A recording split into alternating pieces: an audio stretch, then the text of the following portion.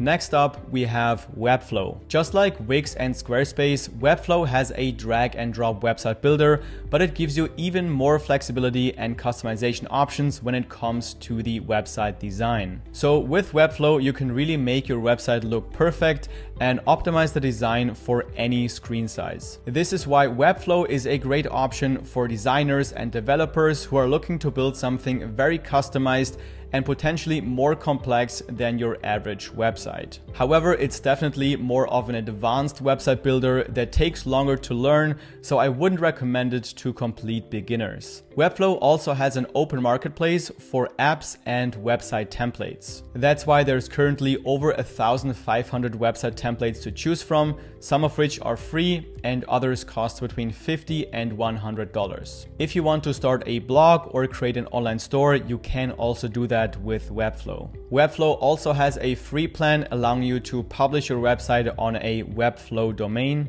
If you want to use your own custom domain, then you're going to have to choose a paid plan starting at $14 per month if you pay annually. For online stores, the plans start at $29 per month. In my experience, building websites on Webflow can be a lot of fun and you can get really creative, but it definitely takes more time compared to the other website builders I've mentioned previously in this video. So if you're looking for a ready-to-go website as quickly as possible, then Webflow is probably not the right choice for you. But if you want maximum design freedom and you want to build something completely custom, then I can definitely recommend it. And I do have a 1-hour beginner tutorial that'll help you get started with Webflow.